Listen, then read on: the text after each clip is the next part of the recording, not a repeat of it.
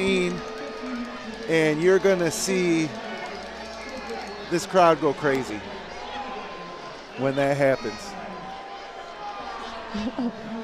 So another thing is, you know, it's late at night, but there are people of all ages here. There's kids and yeah. And, you know, obviously up past their bedtime, but yeah, you know the what? kids love it. Jackie you know, wanted to come. She loves it. I think next year, you know, we bring her down. She'll be 10 years old then. Yeah.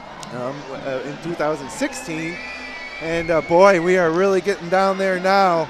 Just about 1 minute and 45 seconds to the new year. And yeah, a lot of noisemakers. Yep, a lot of hats. There's a lot of festive hats here at 2014.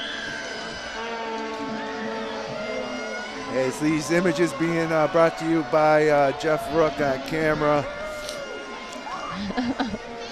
And wow, yeah, it's amazing. We came on the air 28 minutes ago, and there was about 10 people in the street, and now there's well over 1,000. A lot of people. And it's tough to judge how this compares to the past at the Sackett District because it's a little bigger space, but I think there's more people here. I think there's more people here tonight. And I don't know if it's a change of venue or what, but we are at 1 minute till midnight. And here, that ball is on its way down right now. Here it goes. As we see it drop and we see the crowd. And we hear the voice of Chad McDermott. Fantastic. It's a slow drop. Actually, I was wrong. I said it was going to be a 10-second drop. I think this year he's got it set for a 1 minute drop. Nice.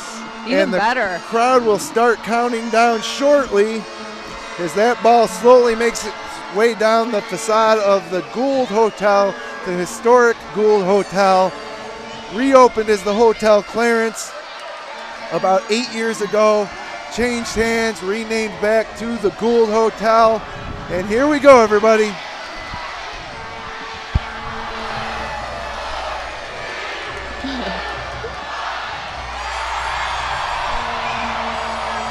Happy New Year!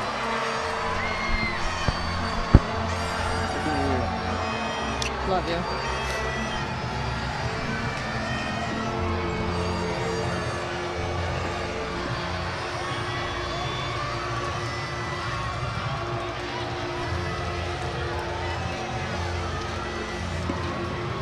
A lot of kissing going on out there in the crowd. Yeah. You got to kiss on New Year's. Come on, Tina. Rooker got a kiss. Attaboy. All right, 2015. Here we go.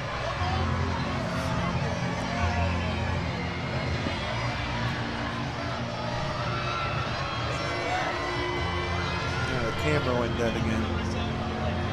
They got the ball.